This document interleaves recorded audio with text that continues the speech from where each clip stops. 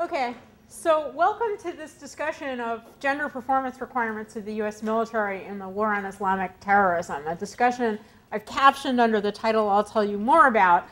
Quote, "You're telling me it's wrong to do to the prisoners what the army does to its own soldiers," unquote. I should warn you, both in the room and on the tape, that this is going to be a sexually explicit discussion, including foul language. The foul language is going to be a quote. The sexually explicit part is necessitated by the subject matter, which is the use of sexual abuse in a variety of venues in which the US military conducts interrogation and detention of Islamic male detainees since September 11th. And I was interested in looking at the various reports of sexual and gender stereotypes, the most famous of which comes from Abu Ghraib.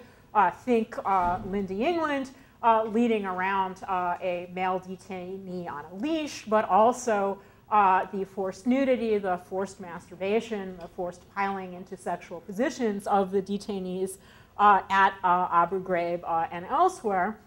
And there are other examples where in Guantanamo, perhaps also in Afghanistan and in Iraq, female military personnel were either did or were encouraged to degrade male Muslim prisoners through forced cross-sex contact, through exposure of the women's naked bodies or of the naked bodies of the detainees, touching prisoners with items soaked in menstrual blood, attempts made to feminize the detainees themselves by keeping them naked, by forcing them into sexualized performance, threats of rape, simulated and actual rape with objects, use of women's underwear, including pink women's underwear being placed on the detainees' heads at Abu Ghraib, and bras and other items of women's underwear being placed in their ordinary places, but on male detainees' bottomies at Guantanamo. There was a female interpreter who was told to use sexually humiliating Arabic terms to degrade a male detainee, and on and on and on. And what I originally proposed to do when I started this project is look at the ways in which these practices do gender-based harm, not only to the men who are their targets, but to the military women involved in carrying them out. And I should say also, by way of caveat, that I'm not an expert in torture or the law of torture. I am, however, an expert in gendered treatment in U.S. law and in U.S. life.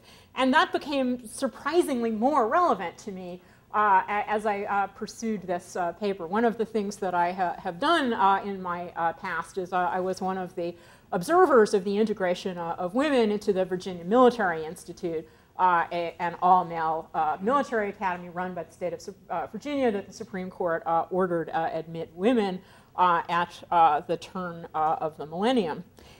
And this became much more relevant than I thought it would be. I thought this was going to be a paper about the other, and it turns out to be far more a project about the self. And if I put this in terms of the media references very often used to describe the abusive practices of Americans, this is less a project about 24 than about something I wouldn't have thought that I would have endorsed as a descriptive matter, which is the cultural reference used by Rush Limbaugh and Donald Rumsfeld, which is that this was, quote, like Animal House on the night shift. In endorsing this description, I'm not endorsing the minimization of the problem. I mean, what I'm going to argue is that although a lot of the discussions of where these practices came from and why they were imposed focuses on the othering of Arab male detainees. For example, much was made of the fact that a book written by an anthropologist called The Arab Mind was assigned to various military personnel, and it described how peculiarly sensitive it may be that Islamic Arab males are to sexual humiliation. In the end, it seems to me that where a lot of the practices came from was from the soldiers' own experiences. And that it's about treating the other like the self. But the interesting lesson is that treating the other like the self doesn't amount to treating the other well. And I think that the quote with which I've titled this presentation sums up my findings with respect to the first part of the project. I'm going to focus myself on 3 quotes, 2 from interrogators, and the title is one, and 1 from a detainee. The title, "You're telling me it's wrong to do the prisoners what the army does to its own soldiers," is in fact what one of the interrogators said when questioned about a particular practice. The practice in question was not a sexual one, it was stress positions. But the argument can be carried over from the non-sexual practices to the sexual practices with everything in between.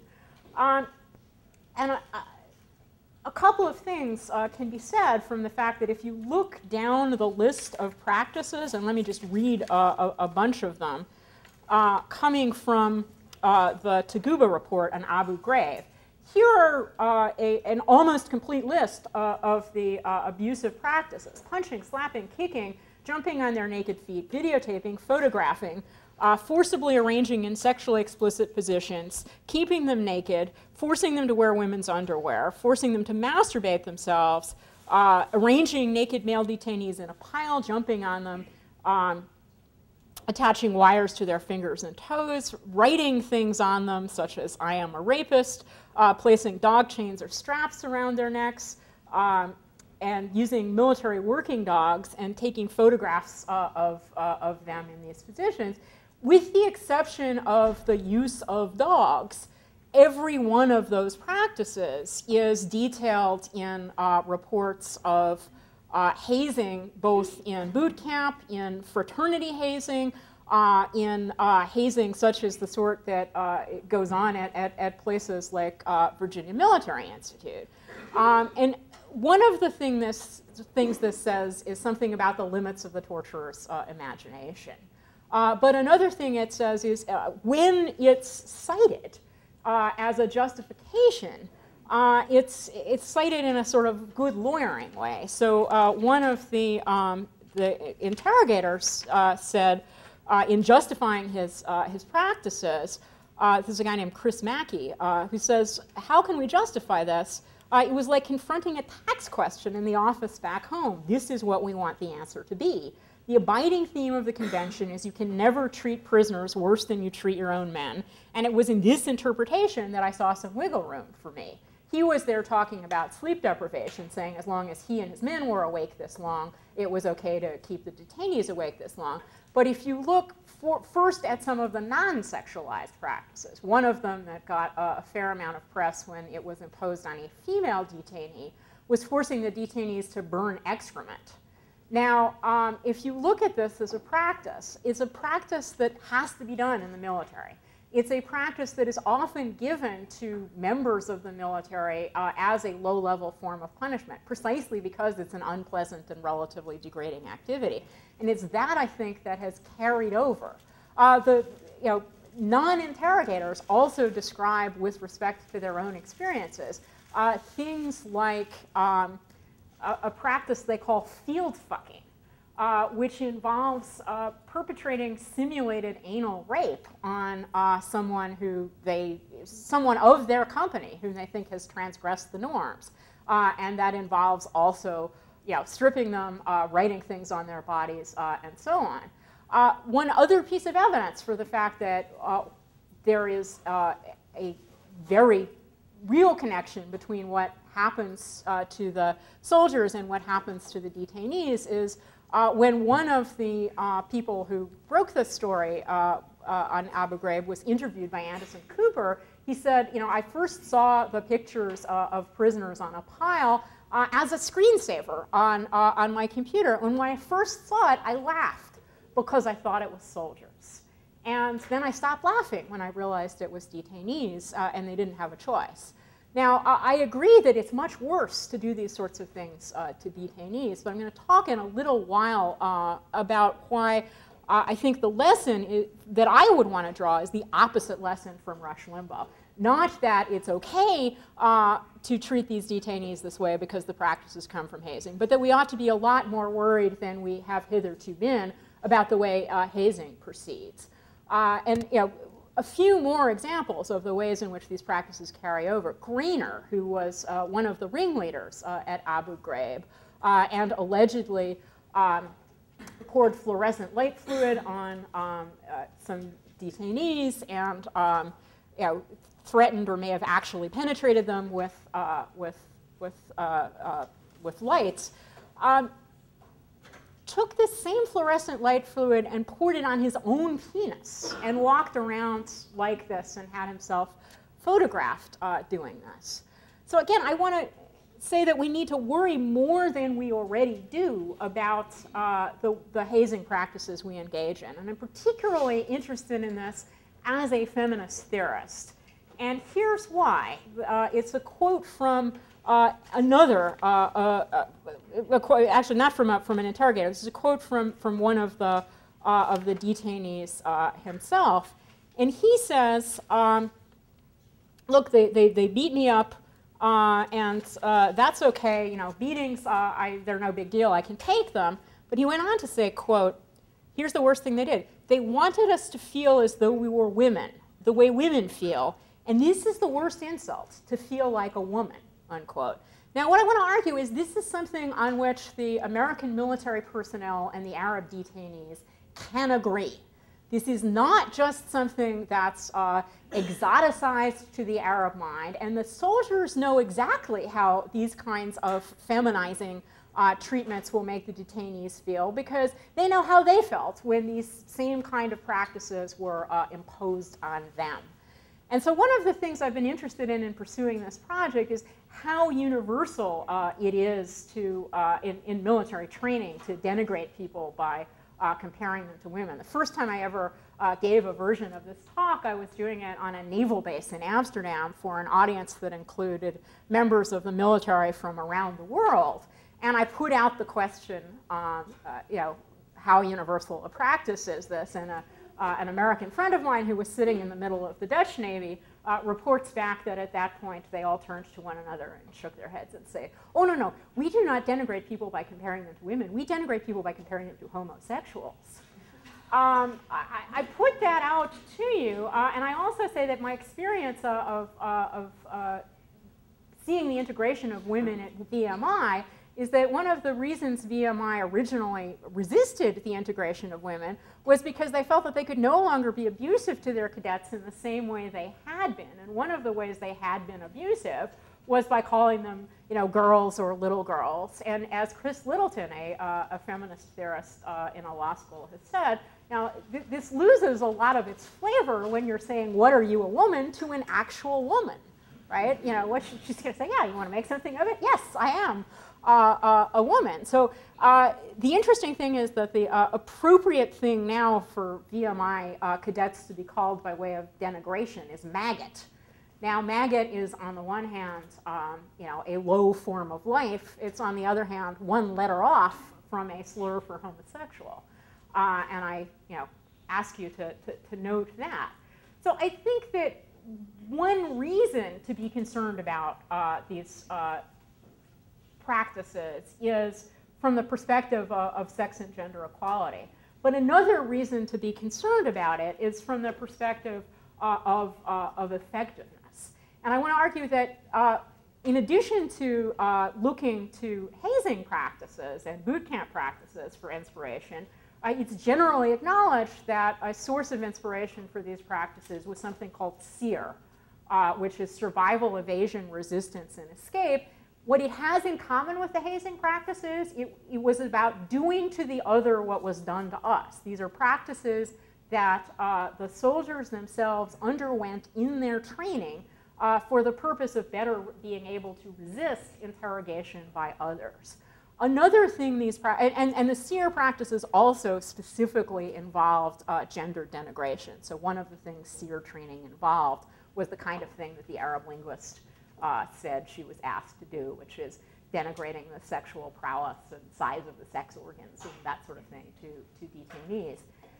There's another thing that these practices have in common, which is that they're misapplied in their purpose when they are applied to the war on terror.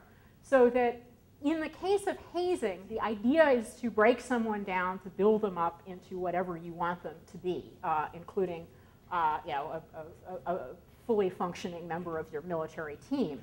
In the case of SEER, what you were being asked to resist was the sort of interrogation imposed by the communists, in particular the communist Koreans and Chinese. And the argument there was also that you wanted to break someone down so you would turn them into whatever you wanted them to be by false confession if necessary. And the problem here is that false confessions are of no use in the war on terror. We want true confessions. We want information. We don't want to break people down simply for the purpose of breaking them down or for the purpose of building them up into whatever new man we want them to be, whether the new communist man or the new military man. And all those who have done empirical research on what works with respect to such techniques have come back with the message that gentler techniques are more often likely to be effective than harsh techniques. So the technique that was favored in the US military in the war on terror goes by the technical name fear up harsh. Harsh being an added intensifier to the fear up techniques, where fear down and ego up, the kinds of techniques that are gentle and affiliative, have a more proven success record. Nevertheless, even interrogators, women and men, who began using these gentler techniques, there's evidence that they abandoned them over time. And the reason why gets me to that they gave for abandoning these techniques gets me to the third of the three quotations around which I've organized this analysis. And again, forgive the language, it's a quote. The quote is, "They'll think we're fucking pussies, we can't let them fuck us every time." Now I hope you realize that this is the flip side of the feminization that the detainee says was imposed on him. It's important to make the detainees feel like women, and the worst thing in the world is to feel or look like a woman yourself. On this, the Arab Muslim detainees and the American soldiers can agree. And the problem is the need to be perceived as masculine comes at the expense of being effective. And this gets me back in a way that I didn't think I would in this paper to another aspect of my early work, even before I looked at the Virginia Military Institute. One of the things I looked at in the studying of gendering of the professions was at the police, and in particular at a report of the Christopher Commission, whose purpose about 20 to 25 years ago was to investigate and fix not sex and gender inequality. It had no brief with respect to sex and gender, but with respect to violence in the LAPD, the Los Angeles Police Department, in the aftermath of the Rodney King incident, in which members of the LAPD severely beat a black suspect. And even though sex and gender was not part of their mandate, if you read the report of the Christopher Commission, it comes back with recommendations that said, in effect, we've in the past constructed the role of police officer in a thoroughly masculine way. We've hired people who are tall and aggressive and from a military background, and we've promoted them on the basis of their aggressiveness. And what we should have hired is people who are good communicators. We should have looked at social work schools rather than at the military, and we should promote them on the basis of their communication skills. So this is the whole model of policing used to be gendered masculine. It might be more effective to have it gendered feminine. Now, I was really disappointed by the response of the LA City Council to this report, which was, great, let's hire more women. Let's have a quota of at least 43% women in the force. Because the message isn't, of course, let's hire more women. They could be Lindy England, right? The question is, let's hire people for and value in them techniques gendered feminine and not confuse masculinity with effectiveness. And unfortunately, as several people have documented, not only abroad in interrogation, but at home in policing, the lessons of the Christopher Commission have been lost in the war on terror. So Susan Faludi reported that Penny Harrington, the first female police chief of Oregon, heard the recurring refrain as she made the rounds, "We don't need the women anymore," in the aftermath of September 11th. And we've substituted all-male counter-terrorist squads for what has been community policing. Now, I was told only to speak for less than half the time, so let me end with a dramatic contrast. Again, something I take from my prior work. So I've talked about the gender performance requirements of the military, both for its own soldiers and for its interrogators and the detainees they interrogate. I've previously written about yet another set of gender performance requirements, those imposed on Lieutenant Colonel Martha McSally, who, while she was a US Air Force fighter pilot stationed in Saudi Arabia at around the turn of the millennium, brought a constitutional lawsuit against the US military because it sought to require of her, anytime she left her base in Saudi Arabia, to fully veil in an abaya, which is the extremely all-encompassing form of hijab, or modest covering of women's bodies, that the Saudi custom imposes, and to be accompanied at all times by a male whom she was forced to say untruthfully was her husband. This was not a requirement of the Saudi government, and it wasn't even a requirement imposed on non-military US female personnel. So State Department officials could just wear a light headscarf and satisfy both the US government and the Saudi government. She tried to get this changed through channels, failed, brought her lawsuit, and ultimately prevailed in the US Congress by voice vote, unfortunately, from my perspective, largely out of sympathy for her as a poor Christian woman that was forced to present herself as a Muslim, and not because she claimed that this violated her US constitutional right to equal protection on grounds of sex, because it treated her differently and demeaned her, undermined her command authority. But I think it's instructive to look at the contrast, which in some ways is a very great contrast, in some ways isn't a contrast at all, between respecting and accommodating Muslim sensibilities concerning the proper behavior of women in one case, and deliberately exploiting and violating these sensibilities in the other. What they have in common, I regret to say, is a systematic subordination of women and of the feminine by the US military, as well as a reinforcement rather than an undercutting of stereotypical assumptions about women and their place. Let me leave it there and invite questions, comments, expressions of outrage or puzzlement. Yes? Do interrogators appear to distinguish between... I'm sorry, I didn't hear the first part of your question. Do interrogators or other military personnel appear to distinguish between replicating hazing practices that had been officially sanctioned when performed on them and replicating hazing practices that had not? Is that one of the things that influences them? I don't think it influences... I mean, again, I should say by way of caveat, interrogation is also a subject in which I am not an expert, and I have been able to do no original research. I've read all of the first-person and many of the third-person narratives of both the interrogators, the reports, and the detainees. So those are my sources. My sense is that in terms of which practices they choose to use, not so much. In terms of how they justify them, quite a bit, right? So the lawyering justification, as opposed to the limits of the imagination cause, only applies to practices that, if not authorized, are at least not prohibited. So the lawyer who says, look, I'm conforming with the Geneva Convention because I'm doing to them what was done to me, is less likely to say, I'm stripping them naked because I was stripped naked, and more likely to say I'm keeping them awake or I'm keeping them in a stress position as a justification. But in terms of where they get their inspiration from, I think the unauthorized practices are at least as strong a source of inspiration as the authorized. Yes? I just wanted to understand your point about SEER, and I think what you're saying is that when we put soldiers through programs like SEER, they think that that's the most effective way to deal with detainees that they may encounter in the future, and it would be better to take a more gentle approach that would be more effective than what they are subjected to in SEER.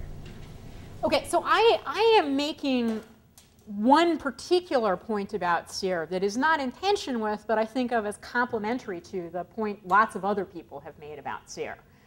What lots of other people have said about SEER is, look, SEER isn't training in interrogation, it's training in resisting interrogation.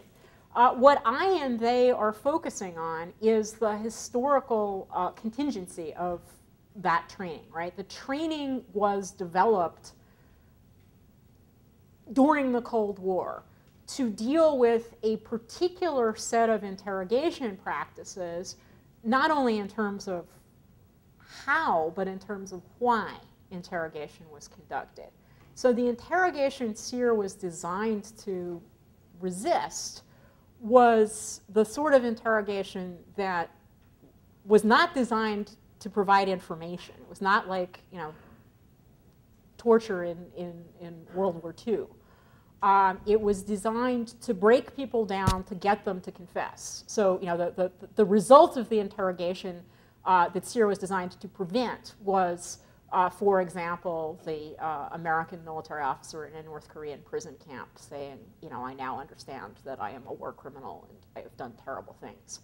What that has in common with hazing is its purpose, right? In each case, the purpose is to break down the individual so as to create a new individual in the interrogator's mold, whatever the interrogator wants that mold to be.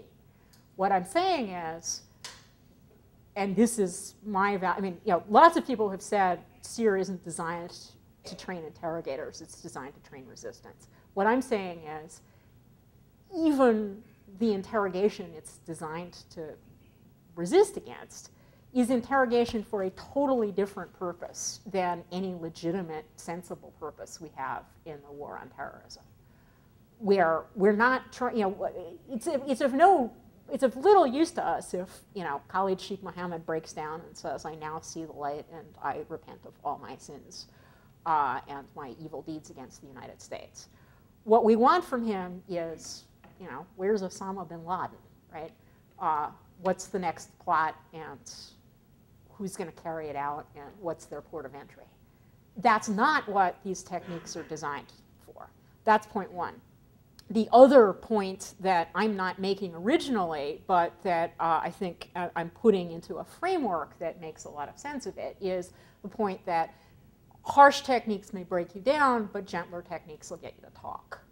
And what I'm doing is taking that observation, which is not mine, but which I rely on from the literature on the study of interrogation, both by interrogators and by academics, and saying, what's interesting is that another way of describing the gentle techniques is that they are feminine techniques. And maybe that's why there's such resistance to them, because there is this desire on the part of the interrogators not to want to look like pussies, you know, and desire to want to look tough and strong. And there's a trade-off, as there was in policing in the LAPD, between the illusion of strength and actual strength, between you know, masculine gender performance and effectiveness. And sorry, just follow up. Sure. Is that effectiveness then? Are you focusing on like I guess Muslim and Arab detainees, or are you focusing on detainees across the board? Because I guess like what I would wonder is if they don't associate those kinds of techniques with masculinity, and if they, maybe that we would use those because that's what they associate with someone that they would, maybe respect is not the word, but if in their culture that's what's effective, it seems, then why would taking a gentler approach be effective with them? Okay, number one, what you are mentioning is an argument that actually led us into the war in Iraq, according to some accounts, right? The argument is Arab Muslims only understand force. You know, this is an argument that came through the West, through the French war in Algeria, right? And I hear this very often from you know, white French immigrants from from the Maghreb who say, you know, this is the only thing these people understand is force. I don't think that there is evidence of that. I mean, again, both actual interrogators in the War on Terror have said we've gotten farther with gentler techniques, and more theoretical analyses have suggested that you know, affiliation is, you know, and politeness and offering tea and, you know, cigarettes or conversation is more effective, even on, maybe if not especially on, but even on Arab male detainees. I also do not understand why it is thought that sexual denigration, even assuming they were differentially susceptible to harm from it, even if they weren't just like the American. I mean, you know, I don't know whether, you know, white Christian, you know, rednecks from Arkansas feel any differently about sexual humiliation and even the particular kinds of sexual humiliation than Arab detainees may feel. I mean, it's been argued that with respect to dogs, there may be a differential effect given the attitude toward dogs in Arab Muslim culture versus the attitude toward dogs here.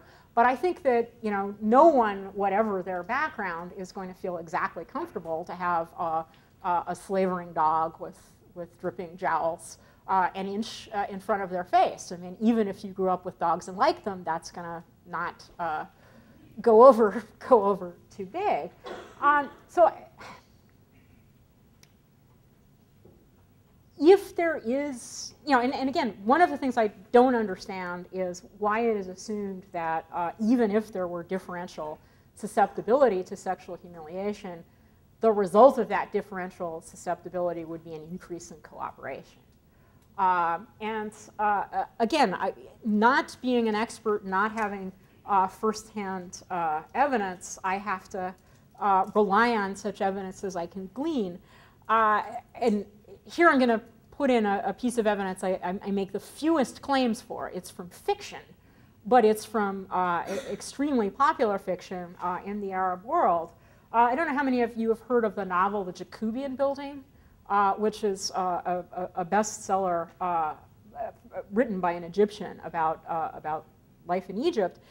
In it, there's a victim of police torture. He's picked up when he's just engaging in an ordinary demonstration, put in jail, and comes out radicalized, saying, I'm dead now, they killed me in detention. When they trespass on your honor, laughing, when they give you a woman's name and make you answer with your new name, because you have to, because of the savagery, because of the torture, every day they used to beat me and make me say, I am a woman and my name is such and such. You want me to forget that and go on living? I'm not afraid of death anymore. I've made up my mind to be a martyr. You know, and again, this is a work of fiction, but by someone who is riffing off the alleged practices of the Egyptian military.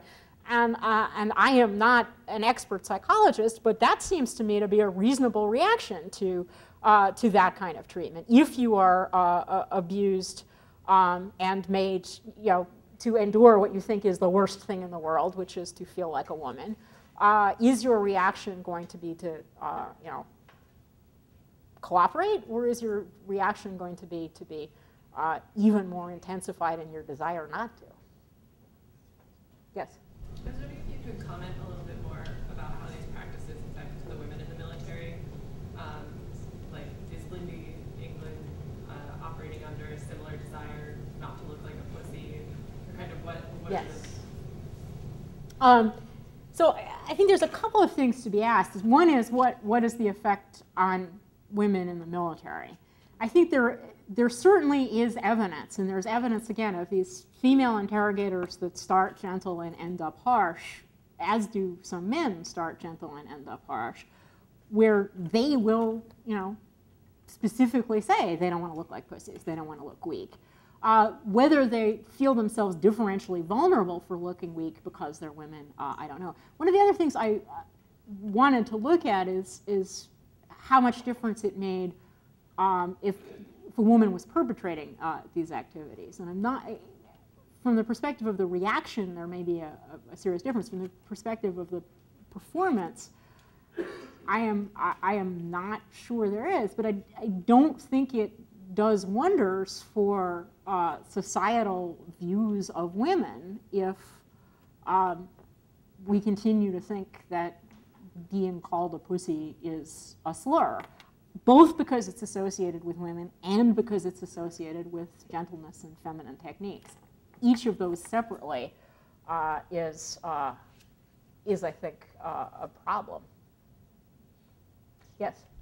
So you've talked about denigration in terms of feminine terms as well as homosexual terms, and I was wondering if you had any evidence in your, or just anecdotes in your research in terms of sort of homosexual soldiers related to what Meg asked, and then off of that, if you have any speculations or ideas on how the end of Don't Ask, Don't Tell may or may not affect some of these practices.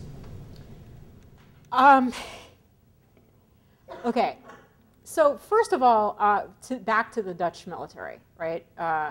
We denigrate people by comparing them to homosexuals.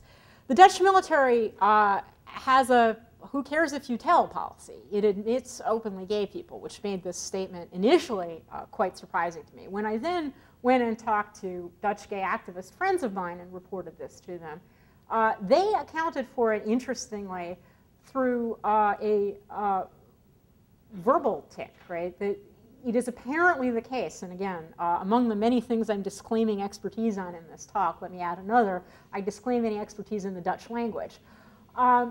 I am told that the equivalent of that's so gay is quite prevalent in the Dutch language, but in a way that has become deracinated. So a derogatory term to apply to someone or, for example, to their fashion choices is to call them mietje. Mietje is a deracinated abbreviation for sodomite. And these Dutch gay activist friends of mine say this is so deracinated that, you know, their nephews who accept them as openly gay will use this in conversation with them, right? So it's like sucker and possibly even like pussy in some contexts. We don't necessarily have it as an active metaphor. I think the interesting question is going to be, and many people have pointed this out as an interesting question, just as with respect to the Virginia Military Institute, a whole lot of practices, not sexual, not hazing, but ordinary practices like fussing about your uniform or cleaning up after your meals, which would be impermissible, or engaging in military drill and ceremony, which might be viewed as sissy or pussy practices if they weren't conducted in an all-male environment. In other words, their practices typically, you know, it's women who care about the way they look, right? It's women who clean up after things. It's women who do cheerleading, and nothing so much resembles military drill and ceremony as cheerleading, right? What happens to the ability to valorize these practices in a world in which women are now admitted is an open question. Similarly, a whole lot of the more genial same-sex hazing activities. There's one that gets widely reported that's a carnivalesque, you know, cross-dressing, sexually explicit celebration that sailors engage in when they, for the first time, cross, I believe it is, the equator. Whether that kind of homoerotic bonding is going to be seen as jeopardized when there might be someone openly gay in the room, lots of people have speculated about. If the result is, and I don't know that it will be, because even with women in the military we're still denigrating pussies, if the result is to eliminate the harsher forms of that, then I'd be pleased. I think, yeah, this is one of the things that Justice Ginsburg says in her VMI opinion, which is that, yes, it may be true that the integration of women into the service academies, into West Point, for example, in Annapolis, may have toned down the hazing, but why do we see this as a bad thing? We should see this as a good thing rather than something to be deplored. Yes? I was wondering if you could talk about how you, or if you felt it was necessary to separate the effects of, like, widespread reports of sexual assault in the military, against female soldiers, and also just societal, like boys and girls grow up in middle schools where saying you're being such a girl or using woman as a derogatory term is perfectly normal in most American middle schools, I would say. So how do you separate those effects from the actual, experiences of the soldiers being the main impetus for these techniques? It seems like they might have other, more important influences. Yeah, no, I don't mean to separate them out, and I'm not just talking about what happens to them in the military. I'm very explicitly also referencing what happens in the broader culture. Not just in the broader culture with respect to attitudes, but in the broader culture with respect to treatment. So frat hazing in college, just as boot camp hazing is relevant, and what you're making reference to is also relevant. I do think it's interesting that with respect to the victims, it's been the male victims that have gotten the most attention. One could also talk about female victims, both female Arab detainee victims and female US military victims.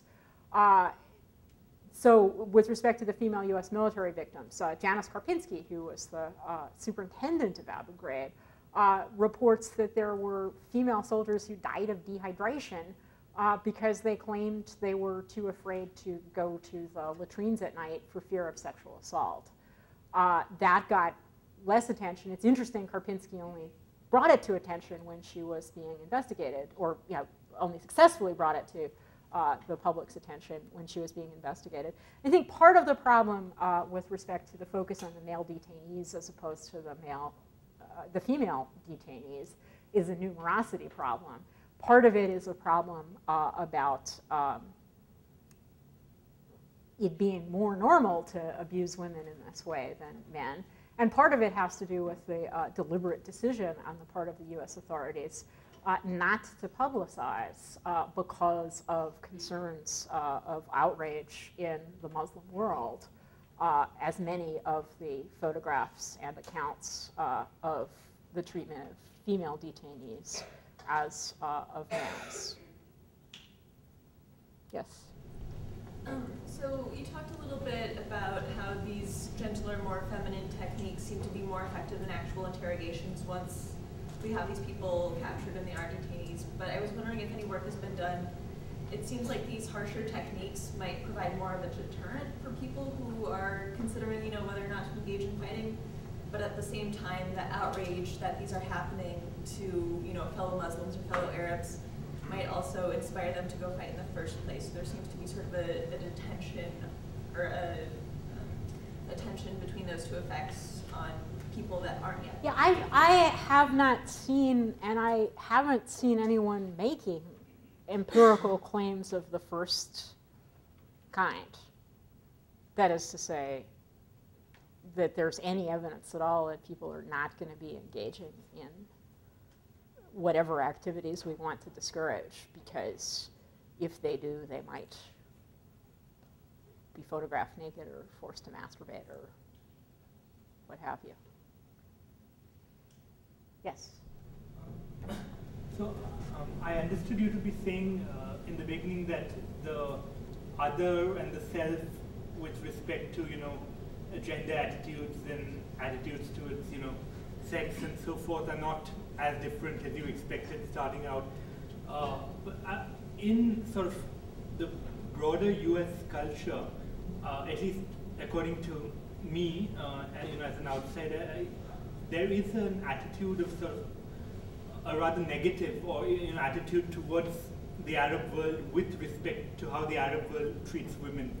So I was wondering how that sort of goes together with this. Are they just contradictory tendencies? Or? Yeah, let me just be clear as to what I was trying to say. It was less that I was trying to say that I was surprised that the attitudes were the same, as that I was surprised by what I now think of as the causal arrows, right? I took at face value when I went into this, the account that a motivating factor for the sexually derogatory techniques, indeed perhaps the only, or at least the principal inspiration for these sexualized techniques, was that the US military had trained its personnel to believe that Arabs were, and Muslims more generally, were incredibly sensitive when it came to matters of sex. I read The Arab Mind, start to finish, right? There is nothing about any of these techniques in The Arab Mind. There's some chapters about differential Arab-Muslim attitudes towards sex that largely go to the effect on psychosexual development of sex segregation and the point at which sex segregation starts. You know, that boys stay in their mother's world for a while and then are exiled from the world of women and how that affects them. There's an awful lot in the day-to-day experiences of these soldiers that is a lot more directly connected to the techniques they're employing. So there's neither these techniques nor any prediction that these techniques are going to be effective can be found in The Arab Mind, which lots of people reference as the inspiration. Right? So it's not that I think that I was surprised that the attitudes were different. I'm sorry, the attitudes were similar. I could have predicted that the attitudes were similar. What I thought the project was going to be was a project about how we treat the other. And what interested me is that we treat the other like the self. And we get our inspiration for how the other is treated and our prediction of how the other is going to react to that treatment. Not from orientalizing or other scholarly discussions of the other, but from our own experiences. And there's also, I mean, one of the things that I want to, again, harp on is there is this assumption that if you treat the other like the self, that means that you're treating the other well. That's the assumption that the soldier who's lawyering with the Geneva Conventions is relying on, right? If you treat the other like the self, that's okay because you have to be treating yourself well. Interesting thing is, the soldiers are not treating themselves well. Viz, Grainer with the breaking the fluorescent fluid onto his own penis. Now, I don't want to suggest that there isn't any difference in attitudes toward these things among Arab Muslims. And I think it's very complicated what we do in more ordinary contexts with that difference. I think it's beyond the scope of this particular discussion and this particular paper, but I have in other contexts talked about it. So let me talk about it a little bit here. I don't know how many of you are aware of my interchange with my colleague Dick Posner about the opinion that he wrote concerning cross-sex guarding practices in American prisons. This is an all Chicago almost discussion, right? So there was a case well before the War on Terror and not involving a Muslim but involving a Christian prisoner who claimed that his rights were violated because he was put in a circumstance where he might be observed by female guards. So there were female guards and they had access to the showering. They could view him showering or using the toilet. He said this violated his right to Christian modesty. And Judge Posner was inclined to agree with him and said it would become cruel and unusual punishment, and it was treating the prisoners like vermin, and it was subjecting them to experiments, such as the experiment as to whether the sexes could be made fungible. My support goes to my other colleague, Frank Easterbrook, who wrote the majority opinion, who said, look, we're not singling this guy out because of his sensibilities. We're subjecting him to a prison guarding environment that's the guarding environment for everyone. That, Christian modesty, that he's not being signaled out because of his need for Christian modesty. That women's equal employment opportunities, that our constitutional commitment to sex equality weighed in the balance and could lead to the result of women being given these employment opportunities. Moreover, says Easterbrook, which is more cruel and inhuman, which is more kennel-like, if you didn't have women with the possibility of seeing men using the toilet, you couldn't have women in the prison at all. This would be an all-male environment. This would be exactly what Ginsburg says is bad for the cadets at VMI and good for the newly integrated military academies, that they get to see life in an integrated world and live in the integrated world, which is our world. Now, interesting question how the result would look if the case had come up 10, 15 years later and the prisoner had been an Arab Muslim. Because it certainly is the case that Arab Muslims, I mean, I think Posner says, and this is clearly wrong, that the modesty taboo is strongest among Christians. There's no evidence for that, right? If it had been an Arab Muslim, then there would be a better claim that there was a religious directive not to be seen naked by anyone, let alone someone of the opposite sex.